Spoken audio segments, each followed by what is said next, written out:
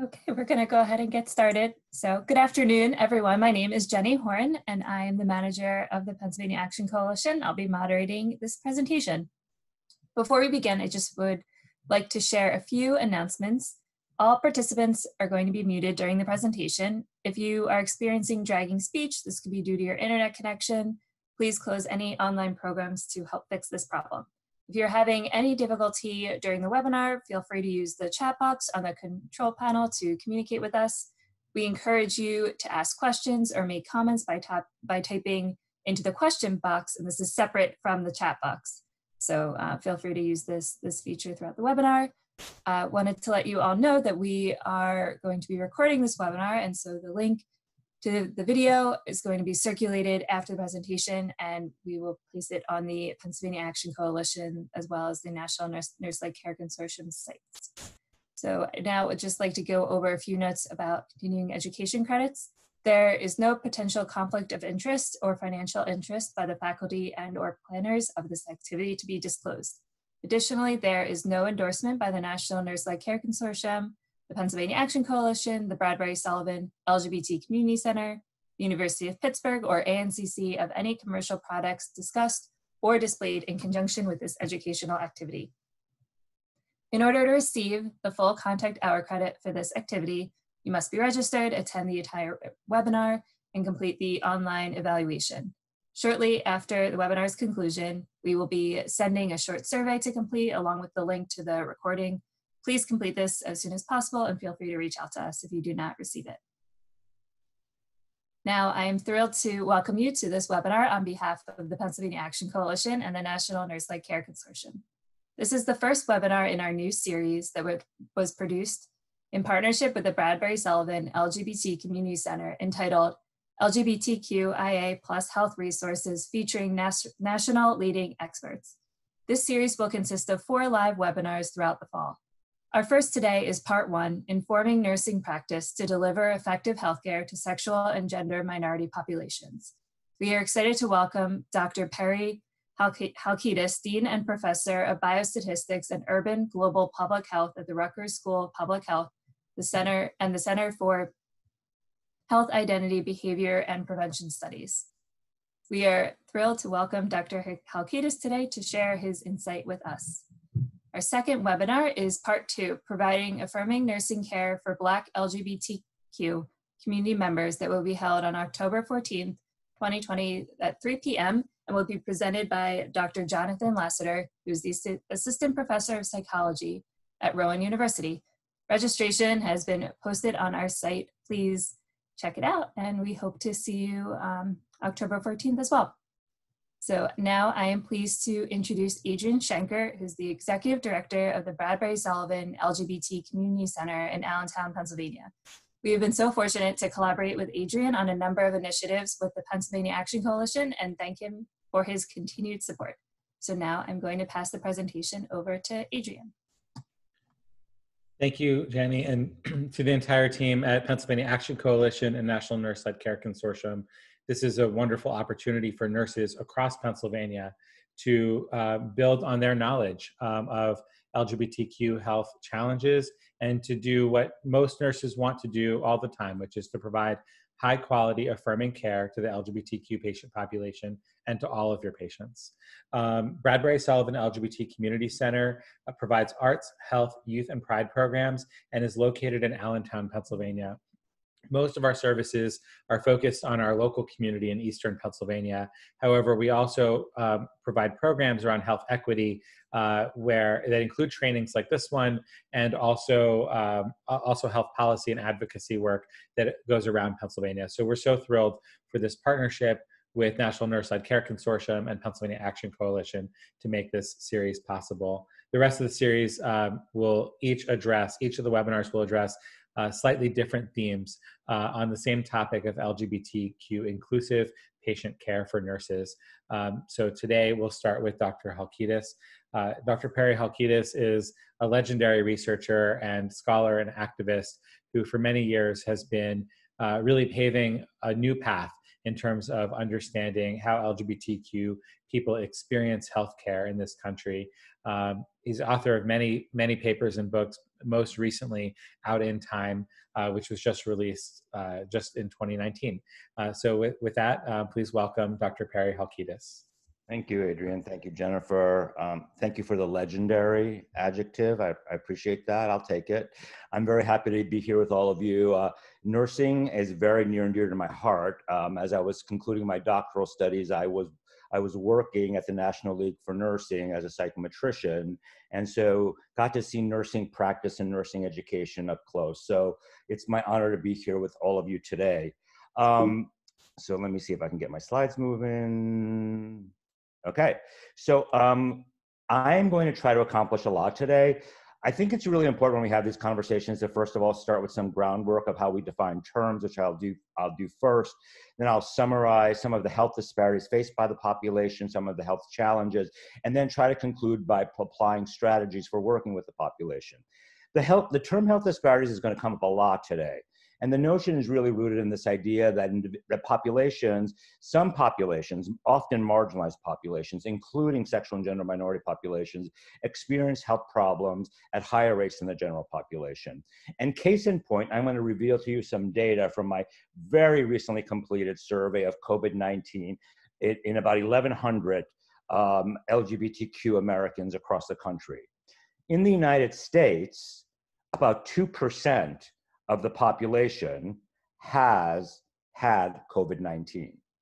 But when we surveyed our LGBTQ people in our study, what we found was that close to 9% of them had tested positive, and approximately 11% of them had tested positive for antibodies. So what does that say to me? That says to me, like every other health condition I'm going to talk about today, LGBTQ people often experience health disparities at much higher rates than the general population. So in terms of concepts, so the term LGBT or LGBTQ, as many of you know, refers to lesbian, gay, bisexual, and transgender, with Q as queer questioning. This is a non-monolithic group. So many times I'm asked to write papers about the health of LGBTQ people, and my response always is, but I could write 6 papers. Because the health of lesbians is not the same as the health of gay men, is not the same as the health of bisexual people and what have you. And so what I want to hope to convey today is that while I'm going to provide some oversight on general themes that emerge within the population, that the population is not monolithic, right? And we have to debunk this idea that all LGBTQ people are the same. There are distinct subpopulations with specific health challenges, and more importantly, that individuals within the population hold many intersectional identities, including race, ethnicity, culture, age, nation of birth, and what have you, which interact with their sexual and gender identity to affect their health. So how many LGBTQ people are there in the country?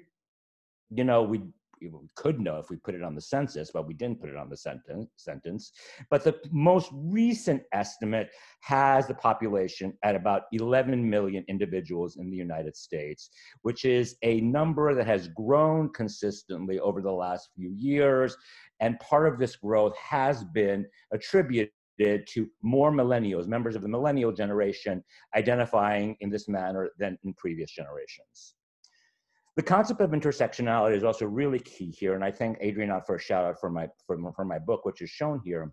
But intersectionality is a concept that psychologists have owned for a very long time, and very central to the work that I do, that it is impossible for us to think about sexual identity as separate from race, ethnicity, and culture and class, and the multiple aspects of being, including sexual and gender identity that a person possesses, right? And so while I am a gay man and identify as I also identify as a first-generation scholar, as a man of Greek ancestry, as a guy who was raised in Queens, New York, as a resident of Newark, as an academic, and as an uncle, as a husband, and all of these identities interact to define who I am.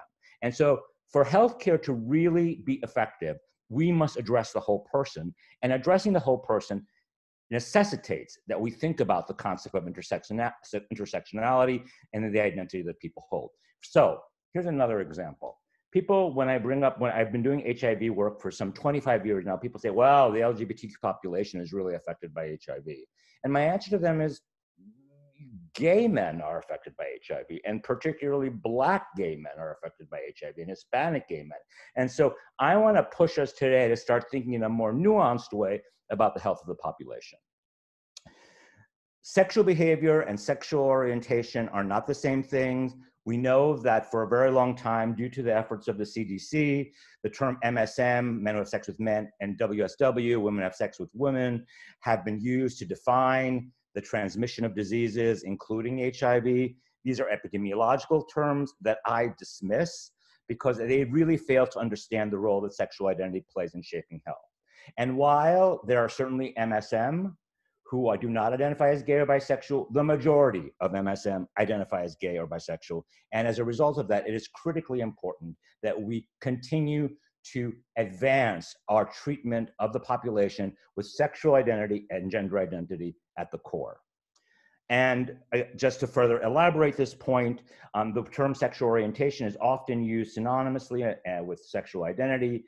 And the notion consists of at least three aspects: one's identity, one's attraction, and one's behavior. One's behavior in and of itself does not necessarily define one's identity. As many of you know, there are many women or men or others who have sex with the same sex partners, but do not identify as gay or bisexual. Sex and gender identity is another concept that we should begin to grapple with. One's sex is a binary label, often defined as male or female, usually assigned by a doctor at birth on the genitals that somebody is born with. Gender identity is a different concept and refers to one's self-concept as male or female or a blend of both or either, and how individuals perceive themselves and what they call themselves. And importantly, one's gender identity can be the same or different than the sex that they're assigned at birth. The construct of gender identity is complex and multifaceted. Gender expression is a term that is used to define a person's external experience of one's gender identity. Transgender, an umbrella term for people whose gender identity or expression is different from cultural expectations. And gender transition is a term that is used by some people who try to strive to more closely align their internal knowledge of gender with their outward appearance. Again, you'll have these slides, so these terms will all be available to you. A critical part of identity formation for LGBTQ people is their coming out or their identity disclosure. And there is no lockstep pattern for how this happens. One can come out at any age regarding their sexual orientation or their gender identity. Coming out, as you all know, requires familial and community support. And quite frankly, as I learned in my book, and I hadn't thought about it this way before, but LGBTQ people often spend their lives coming out. And it was interesting to me after 19 years of being at NYU as a scholar, when I came over to Rutgers about 4 years ago, about 3.5 years ago, that all of a sudden I found myself in my mid-50s trying to, again, come out to individuals who had never met me before. And I recalled how challenging it was when I was 20 years old, how much easier it was when I was in my mid-50s. But again, this notion that we constantly need to come out is a reality that LGBTQ people live with. Straight people, and we love straight people, right, don't have to live that reality. So think about living with this burden every day of your life. The term queer is one that you will also have heard, is an umbrella term encompassing a lot of people. Queer is a term that has been used significantly by younger LGBTQ people, not specific to sexual orientation or gender, but more all-embracing, with the notion that individuals' gender and sexual identity and culture all interact to define who a person is as a queer person. Okay. My work over the last 25 years has been rooted in this notion of a biopsychosocial perspective. I believe that in order to understand the health of people and populations, it is not enough to think about viruses and bacteria and fungi, but you must think about the biological, the psychological, and the social and structural factors that drive disease. And this is not my original idea. This is an idea that was developed by a medical doctor, George Engel, in 1977, but I have used it to try to understand how health disparities manifest in the population. And for a long time, for many years, I've been saying, well, yes, HIV is a virally produced disease, but it is also a socially produced disease. Because if it was merely a virally produced disease, everybody would have an equal chance of getting it. But in fact, there are some segments of the population that are much greater risk than others. And it's because of social conditions that those segments of the population are more likely to acquire HIV. The other theory that I've applied to my work for the last 25 years is this notion of a syndemic. And this notion of a syndemic basically argues that where you see one health problem, you tend to see other health problems. Where you see mental health burden, you see substance use. Where you see substance use, you may see HIV and other STIs, and you may see violence. And that these health problems interact with each other, they fuel each other, and social conditions, policies, laws, structures fuel these health disparities and the syndemic that we see in the population. The seminal work that first brought a lot of attention to academia around the health of LGBT population was based on this report that was published in 2011 by the Institute of Medicine that really outlines very clearly the need for continued research and continued activism and continued need to educate in healthcare practitioners around issues of LGBTQ health. This report is available for free online in a PDF format. I want to also say that the last few years have been challenging for the LGBTQ population. As you know, there have been several attempts to undermine the health of the population, including rules and allowing healthcare providers to refuse care based on religious beliefs and what have you. And all of these do nothing more than try to undermine and prevent adequate care to people based on who they are. And the LGBTQ population is one population that is particularly vulnerable to such issues. Okay, so let me now turn my attention to some of the health disparities we face in the population. Right here are 3 boxes that show gay men, bisexual individuals, and lesbian health. And what you see is that in each of those areas, there are certain health conditions that manifest much more highly. And they are specific to each of the subpopulations. Mental health issues is something that is extremely common across all populations. But when we think about the individual populations, there are nuanced understandings that are required for us as healthcare providers to be able to target care appropriately. In this chart here, we also see that while lesbian, gay, and bisexual men and women do experience poorer self-rated health, more chronic diseases, more acute physical symptoms, a younger age at the onset of disability, when we separate out gay and bi men from lesbian and bi women, there are specific differences that emerge. For example, in lesbian and bi women, hepatitis C and B is an issue that is of higher prevalence. In gay and bisexual men, as we know, HIV is. And so again, trying to reemphasize this idea that LGBTQ healthcare delivery is delivery to L, G, B, T, and Q, and one size does not fit all. Transgender health challenges also present a different set of complexities due to the hormone therapy that affects blood pressure and blood sugar and clotting, cancers that may be associated with biological gender, complications from injectable silicone, substance use in alcohol and tobacco and other drug use, depression and anxiety, and STIs and cardiovascular disease. The number there under the STIs basically shows an estimate from a recent publication that showed a prevalence rate of 14.1% of HIV in transgender women and 3.2% in transgender men. And these numbers much higher than the general population. Mental health disparities is a matter that has been addressed consistently over the course of the last 40 years with regard to the health of population. What you see here in the blue are LGBT people, and in the burnt red, heterosexual people.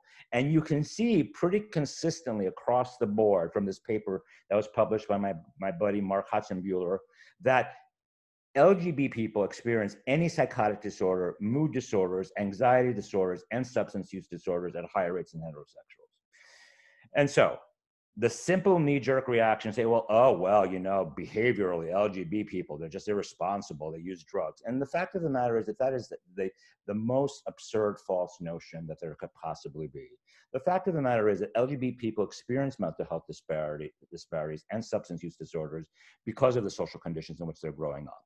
And so this goes back to this idea of an endemic, living in a society that creates structural inequalities, that perpetuates discrimination, is likely to lead to mental health burden and risk behaviors in terms of substance use.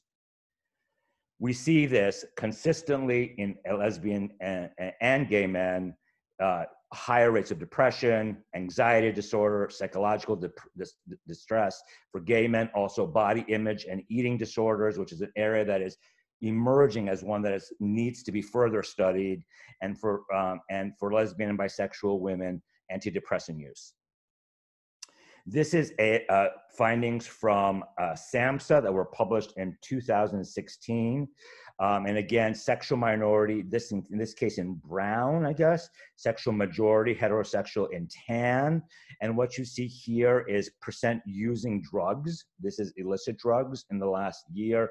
And pretty consistently across age levels and across gender, sexual minority individuals are reporting substance use at higher rates. This is also people reporting mental illness, and again, consistently across the board in terms of age and in terms of gender, sexual minority individuals reporting at much higher rates. Again, reflecting back to this idea that substance use doesn't happen separate from mental health, doesn't happen separate from HIV, doesn't happen separate from policies and laws, doesn't happen separate from discrimination. All of these things fuel together. They create an incubator that undermines the health of the population.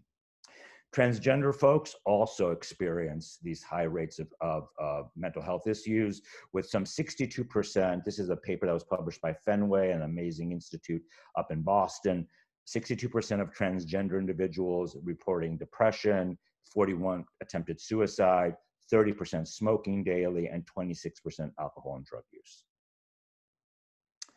LGBT youth health concerns include, as I've said previously, smoking and homelessness, suicide attempts, and the risk of being bullied, threatened, and sexually coerced.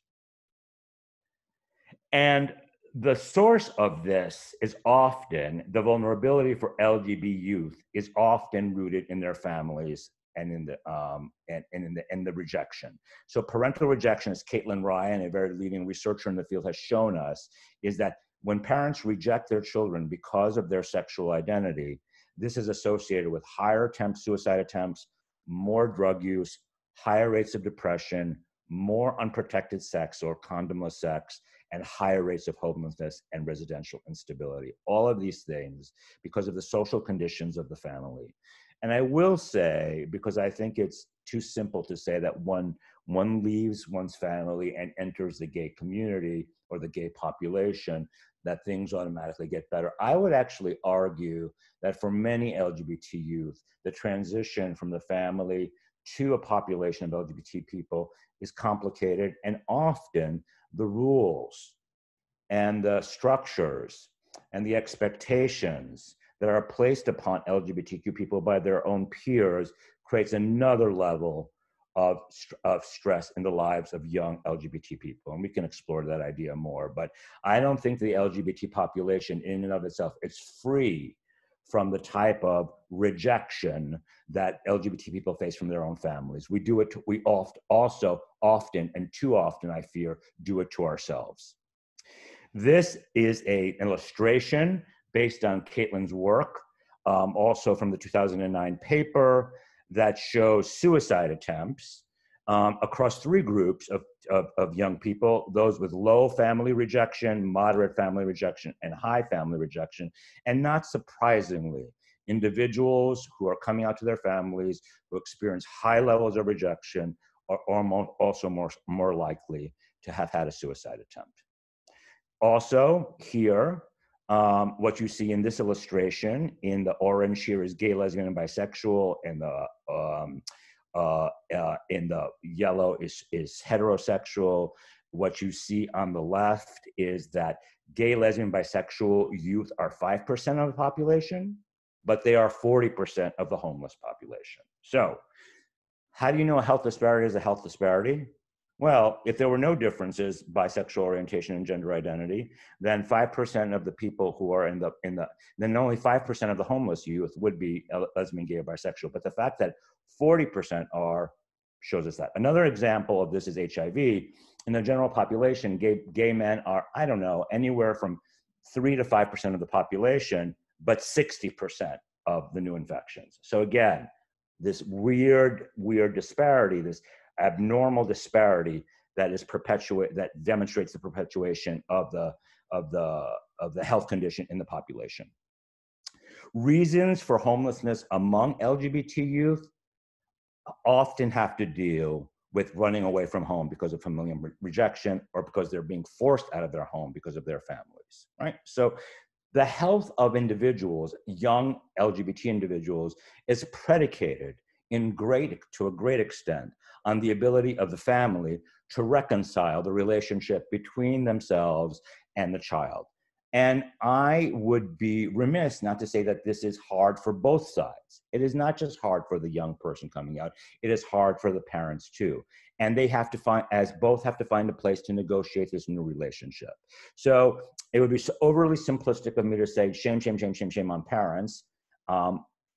I want all parents to love their kids, like my parents at 18 years old, my 6th grade educated Greek immigrant parents who just said, "We love you," when I told them I was gay at 18. I want that to be the reaction of other people, of other families too. I know that increasingly that is happening, but it is still not the norm. And too often it is this rejection, this pushing away that happens that leads to the health problems that we tend to see in the population, including the health problem of homelessness. So this is all to say, coming back to the Institute of Medicine report, that while there are certainly demographic factors that drive the health of the population, ultimately there are structural factors, including structural stigma, lack of knowledge on the part of healthcare, health insurance, and other issues that are very big determinants of the health of the LGBTQ population. I'm going to tell you a little bit about one of my areas of study, which has been fascinating to me, which is HPV. HPV, as you know, comes in multiple forms. There are multiple versions, multiple strains of human papillomavirus. There are at least 5 or 6 strains, but particularly 6 strains, 16 and 18, that cause cancer. This has been documented in women and biologically female individuals as a driver of cervical cancer. Increasingly, it is clear that HPV infection also is the root of anal cancer for all people, but especially for gay men. So this was a study that we are still working on, which is a study of HPV vaccination in young folks that we undertook starting about 2015. Now, I will tell you that vaccination for HPV, this was a study of young, emerging adult, male-identified gay and bisexual men. HPV vaccination became available on or around 2006, 2007, 2008. What you see in this first slide is, despite the fact that the availability was there, less than half of these young men as they came of age were vaccinated for HPV, which is really, really criminal. And why are they not vaccinated? Well, one, they believed the cost was prohibitive, but they were told that the insurance would not pay for it. 2, because they had medical mistrust of the vaccination. I think it's a phenomenon we're seeing in our society a lot right now. But one of the most common reasons was this gendered misinformation that the vaccine was only for girls. So the quote from this one participant was, the vaccine was really just marketed to young girls, like, protect your daughters from cervical cancer, get the HPV vaccine. More recently, the CDC and other entities have begun to market and to educate about the vaccination of boys, but we have a whole generation that has a missed opportunity. I will just remind everyone that now the federal government and insurance will cover vaccination up to age 45. And even if one is even when one is exposed to HPV, there's some evidence that the vaccination may slow down the onset of cancer due to cancer-causing strains. When we looked at what the drivers of infection was, and by the way, we tested, I'm sorry, I'm reading the side here. I'm getting engaged in the conversation on the side here, but I'm coming back. When we tested presence of HPV infection orally and anally in these individuals by using swabs and a rinse, and what we found pretty consistently, it was that HPV infection was highly related to HIV infection. And that this is a complication for the population because HIV positive people, while HPV can be cleared, it is much more challenging for HIV positive people to clear HIV. Okay.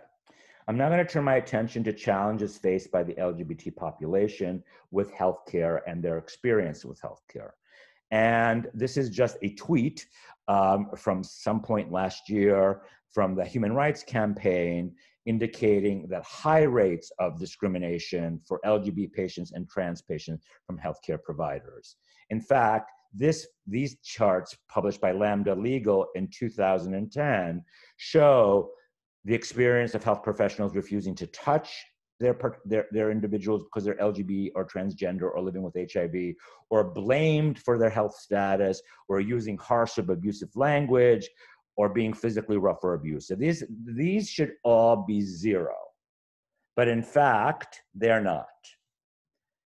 And one of the reasons, some of the reasons why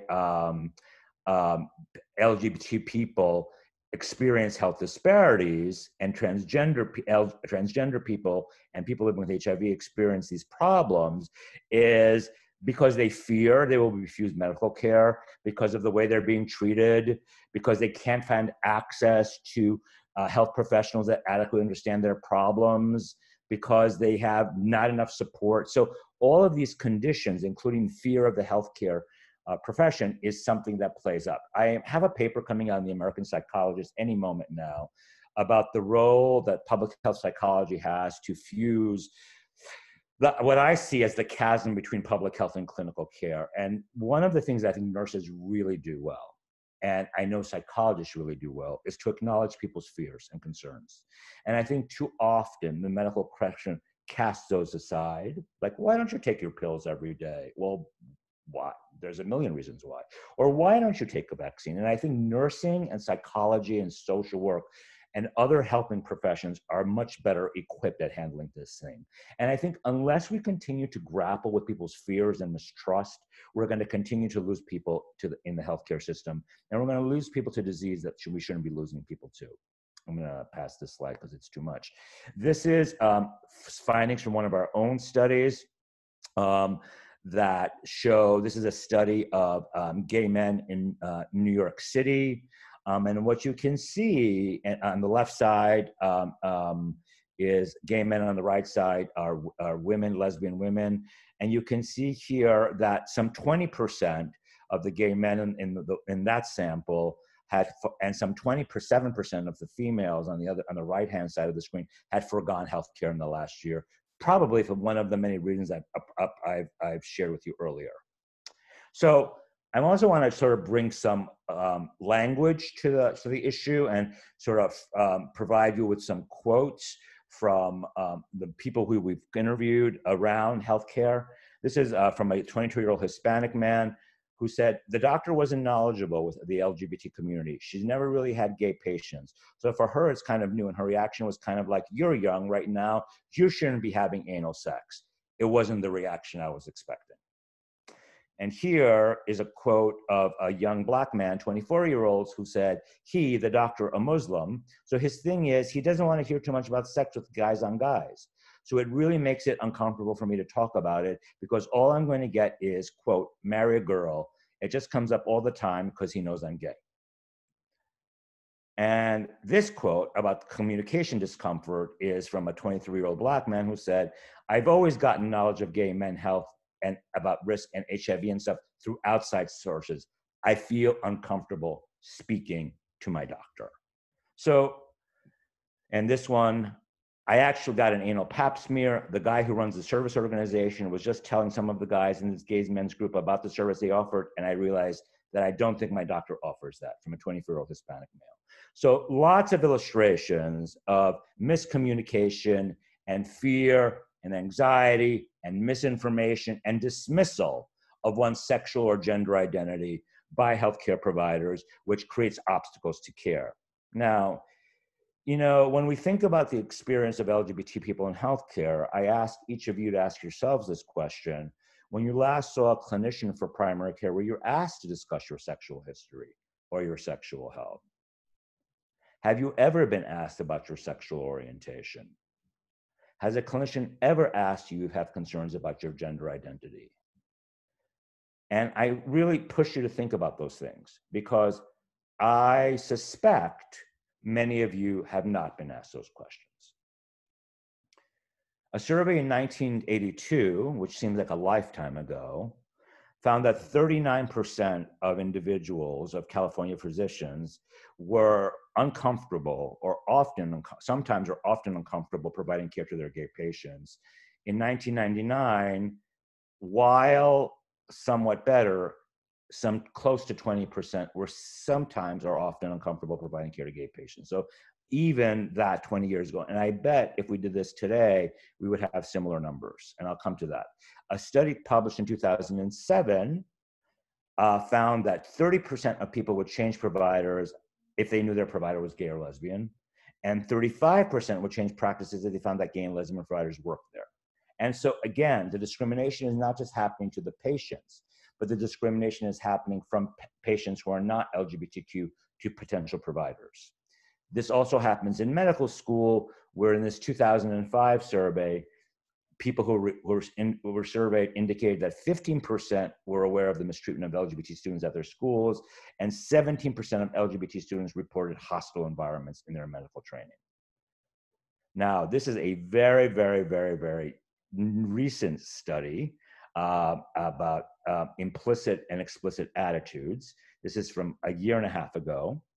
And this was a study that found that implicit preferences for heterosexual people versus lesbian and gay people were pervasive among heterosexual healthcare providers. This is from 2015, published in the American Journal of Public Health. So there is this implicit reaction, this implicit bias. There's a deep-seated orientation that makes healthcare providers have preferable attitudes to heterosexual people than to LGBT people. So what do we need to do about this? What do we need to do in order to solve these problems? Think that you cannot solve this problem by tackling things in one way, that we have to think about what we need to do in terms of policy, what we need to do to create a welcoming environment for LGBT patients, to talk about how we use gender-neutral patient forms, I'll talk about that, how we do staff training, and how we take sexual histories. And I think each of these elements will help contribute to changing the culture within clinics and hospitals and other entities around the health of LGBT people. So first and foremost, when I work with organizations that are trying to change the way they do business with the population, I talk about the need to develop policies, non-discrimination policies that protects patients, developing potentially patient advisory councils to address any issues that could enhance the care of patients, and identifying staff or physicians with expertise who can serve as LGBT champions. So having an LGBT champion within a healthcare organization, within an organization that also has non-discrimination policies, is a really critical step for creating a safe environment for LGBT people to receive their care. Creating a welcoming environment means that we create an environment where we have a setting where that is inclusive, where waiting rooms are not just comfortable for people who are straight, but are comfortable for LGBT people. And how do you do that? There are simple things we can do, like providing relevant brochures on relevant LGBT topics, providing gender-neutral intake forms, creating gender-neutral bathrooms, right, and creating a culture of humility. This is an example of a form that can be used that if you had this in your in your facility would automatically message to people that being LGBT or being LGBTQ matters. So there's a very simple set of questions here that ask an individual what their gender identity is, what their sex was assigned at birth, what pronouns they use. Here's another example here that asks people to identify their sexual orientation, the sex they were assigned at birth, you know, how they identify, if they identify as trans. And these, when somebody sees that on an intake form, it creates a sense of ease that they're not going to be rejected, and they are going to be more comfortable then in disclosing and discussing health issues, knowing that the environment is welcoming.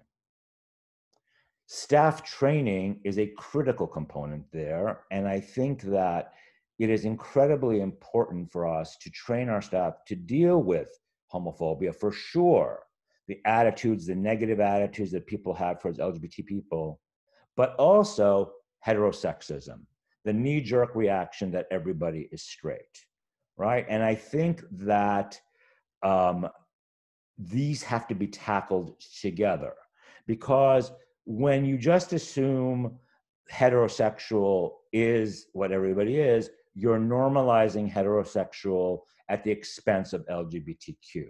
And my whole push for the health of the population is normalization, so that allowing people to come out and disclose their status, HIV, or their identity, or their gender, should be something that is met without huge, horrible reactions. Not over-the-top reactions, not negative reactions, just like a regular reaction as you would react to a heterosexual person. That is a normalization that I think is absolutely critical if we are to advance the well-being of the population. How well do you know your patients? So for example, look at this individual shown in the picture here. Here's a new patient. Here's a new lesbian patient. How would you feel when learning this? I ask you to ask yourself, how would you treat this person differently? Or how would you tailor their care differently if you knew the person was lesbian, versus you didn't know the person was lesbian? I suggest that you would probably have a much more tailored approach to the delivery of care. It is critical for all of us in our environments, in schools, in our health clinics, in our organizations, to ask ourselves constantly, do people feel comfortable working with the LGBT population? Are there opportunities to discuss issues and concerns? Are staff informed on current LGBT health needs?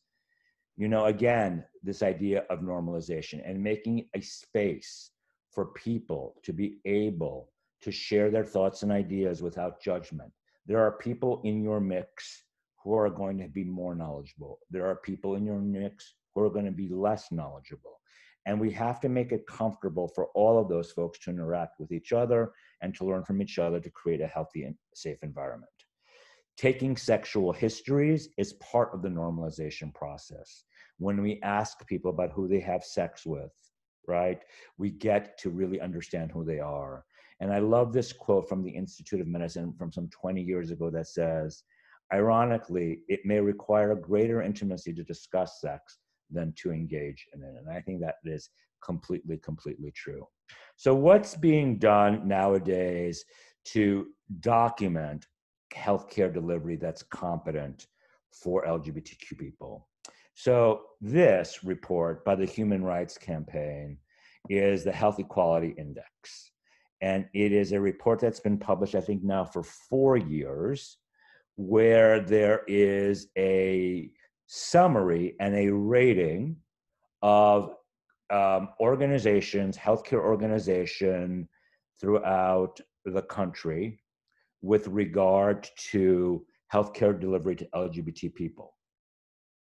And it is based on this metric of 100 points, going from including patient discrimination, equal visitation, a variety of different factors that are used to create a total score.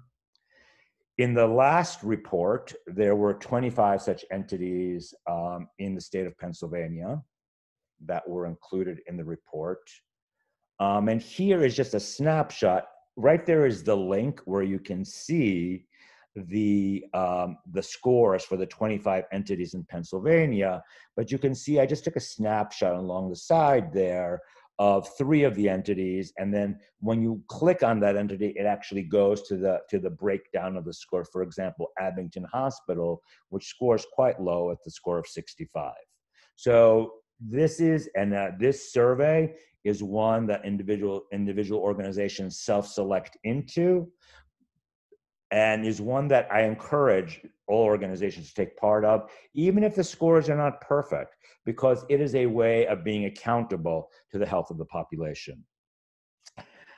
Finally, let me just conclude by saying this. You know, enhancing LGBT healthcare to me is just about enhancing human rights.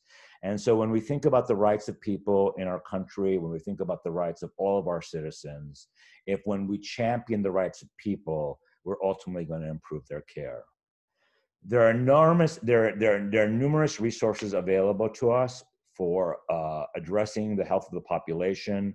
These reports, these guides published by the Fenway Institute, other sources from the American Medical Association and GLAMA, again, here with the links here for you.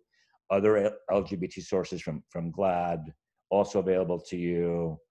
I'm very proud to say that couple of years ago, when we were first thinking about LGBTQ health issues at our own school, there was a discussion about creating a certificate in LGBTQ public health, and my faculty were amazing, and they came back to me and said, no, we don't need an LGBTQ certificate, we need an LGBTQ concentration.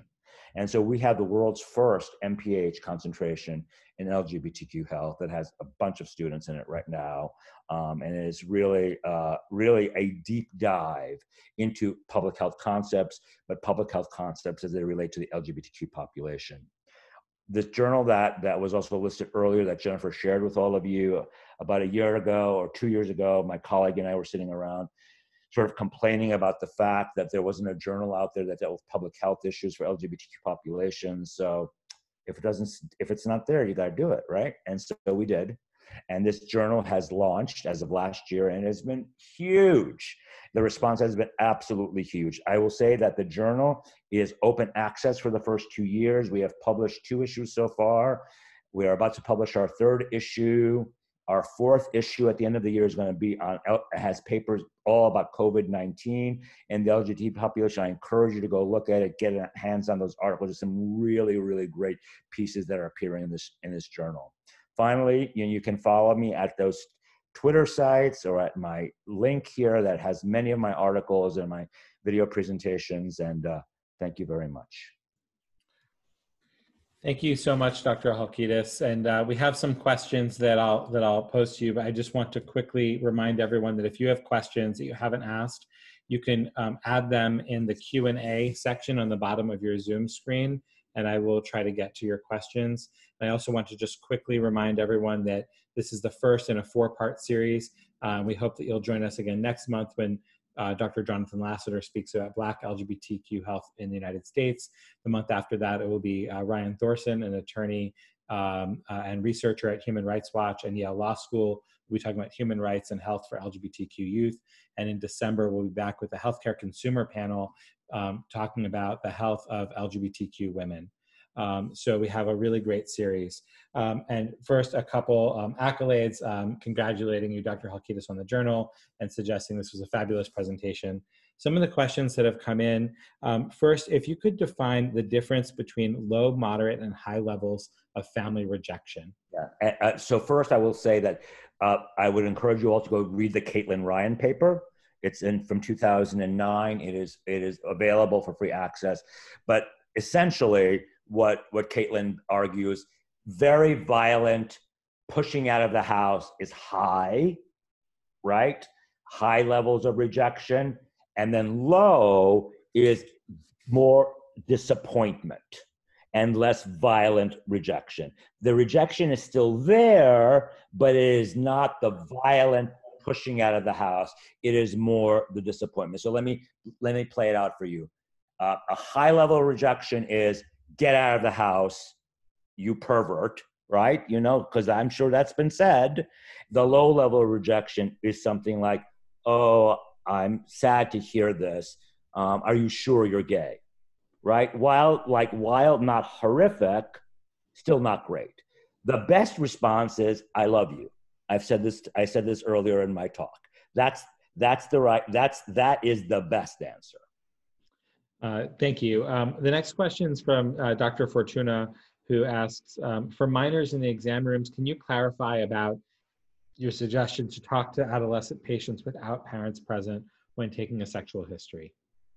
Can I comment on that? About yes. Whether is the question whether it should be done or how it should be done? Yeah, should family members be asked to step out of the room during the sexual history? Yes, absolutely. So look, I think that in the book, Halkitis, Out in Time 2019, as Adrian so lovely shared with you earlier, the coming out, I could have spent the whole book talking about coming out in all these different ways, right? But I spent a chapter earlier talking about coming out to parents. The reason I did that is because that is often the most difficult conversation for most LGBT people to have. We test out the waters with our brothers and our sisters and our friends and what have you, and then eventually we get to our parents. For that reason, I would strongly encourage that conversations about sexuality and sexual behavior happen separate from the parents, with the child, with adolescent themselves, with the parent not in the room. You will get to more truth that way. There's a question about if you've seen any improvements in healthcare visits or healthcare experiences for the LGBTQ patient population since 2010, so in the last decade. No, 2 steps forward, 1 step back, right? So this is the reality, I think, for many of us. Look, I think that actually the paper I shared from 2015 shows that there's still problems. Certainly, look, prior to the AIDS epidemic, there was no attention to LGBT health. And then the AIDS epidemic happens, and whether, you know, despite all the disgusting, horrible death that we all had, well, I had to live through, and many of you probably witnessed, it did bring attention to the health of the population. And suddenly, healthcare providers had to pay attention to the health of the population. And so that was a move in the right direction, albeit at a cost. The last 20 years have been a slow, incremental step. Unfortunately, the last several years have been a few steps back. Because I think once you allow people to use religious freedom as an excuse not to treat their patients, then immediately you create unfriendly environments. So I think that we're at a standstill right now in terms of the improvement of health of the population. We see it with HIV. There's no reason for there to be 40,000 new infections a year in this country. There really isn't, right? We've got the tools. We've got PrEP. We've got undetectable equals untransmittable. The idea if somebody's positive and they're on their meds, they can't transmit the HIV. But the fact is that we have some 40,000 new infections, and this is because social conditions fuel this disease. And social conditions are often perpetuated by healthcare industry and political situations that are not favorable to LGBTQ people. I want to ask you about COVID, because COVID is on the minds of every healthcare professional in the country, certainly in Pennsylvania. And I'm wondering if you can speak to how nurses might pay extra attention or provide extra care for the LGBTQ patient population to ensure that patients feel comfortable receiving COVID testing, COVID treatment, or other services that aren't COVID related, but during this time when high quality care is just so extra important. Yeah, I mean, I think it's about asking the right questions, right? And so I mentioned during the course of my talk, creating a welcoming environment and asking questions about COVID. I mean, asking questions about sexuality and sexual identity and gender identity. I mean, and I think for all of us, regardless if somebody's LGBT or non-LGBT, I think delving deep into what people are feeling physiologically is going to be critically important here, because I don't think we know. Case in point, March 19th, 2020, Halkitis is in his home in New York City, having left his apartment in Newark. Suddenly, for like 3 or 4 days, my body aches and I have a sore throat and I have a headache, right? I couldn't get a COVID test because there weren't enough COVID tests at the time. But I was able to pick up the phone and talk to my doctor, who calmed me down and gave me some directions. I think being available right now, and by the way, I did have it because I have antibodies, right? And quite frankly, thank God I knew about it, because I just thought it was a cold. I would have gone to the gym otherwise and spread it wildly there. I think being attentive to anything that just doesn't seem right, like that seems off, is going to be really critically important for LGBT people and for the general population, because I don't think we even begin to understand all the manifestations of this disease. By the way, I had the no taste thing for a month. It was wild. So, LGBT healthcare is primary care. So for all the nurses and other health professionals that are listening in today, it's important that, one of the reasons that we worked with Pennsylvania Action Coalition and National Nurse-Led Care Consortium to put this series together is because LGBT health isn't some boutique specialty. It is all health. Dermatology is LGBT health, and gynecology is LGBT health, and infectious disease treatment is LGBT health, and primary care visits are LGBT health. So we hope that part of the takeaway from today's presentation is that every healthcare professional provides care for LGBT patients. Every healthcare professional, every healthcare clinic, and every healthcare organization, every hospital provides care for the LGBT patient population. And it's important that nurses, especially frontline care professionals, are informed about the needs of the LGBT patient population. I posted Dr. Halkitis' book out in time, the link to purchase the book, in the chat. And Dr. Halkitis, we thank you so much for joining us today. I'd like to turn this back over to Jenny Horn from Pennsylvania Action Coalition to give some final remarks. Awesome. Thank you so much, Adrian and Dr. Halkitis, for your really informative and excellent presentation. For any questions that did not have the if you didn't have the opportunity to address them, or something that you're thinking about, please feel free to reach out to us. My email was provided on the slide below, and I'll send it again in the chat. But again, we'd love to hear from you, and additionally, we'd love to have you join our networks. You can stay in the loop by visiting our websites and signing up for our listservs and following us on social media. I'd also like to thank our really wonderful planning team from the Pennsylvania Action Coalition and the National Nurse-Led Care Consortium: Hayden Karlheim, Zahara Dawood, Justin Giroux, and Sarah Hexam-Hubbard. And just thank you again to the Bradbury Sullivan LGBT Community Center for your really wonderful partnership. And if you don't mind going on to the next slide, Hayden. So I just wanted to take the time to give a short plug for the Action Coalition's upcoming virtual conference that will be hosted in partnership with the Penn State College of Nursing, be held as a series of webinars from March 1st through 5th with the theme of advocacy and equity in action. And our call for abstracts has been announced. They are due October 11th. Feel free again to reach out to us with any questions, but hope to see you virtually at this conference. And then I would also just like to give a brief shout out to the Action Coalition's podcast series entitled At the Core of Care, which highlights the creative efforts of nurses to advocate for the health of the patients and the communities that they serve. We actually did feature Adrian Schenker on one of our episodes, and so we'd love it if you could subscribe or take a listen. You can find them really anywhere that you listen to podcasts. And so just again, stay tuned for more opportunities, and we certainly hope to see you again on October 14th at 3 p.m. Again, we'll hear from Dr. Jonathan Lassiter, who is Assistant Professor of Psychology at Rowan University. Registration is on our website, and there will be another 2 webinars in November and December as part of this series as well. So, and stay healthy, and hope you have a wonderful rest of your day. And thanks again to Dr. Halkitis.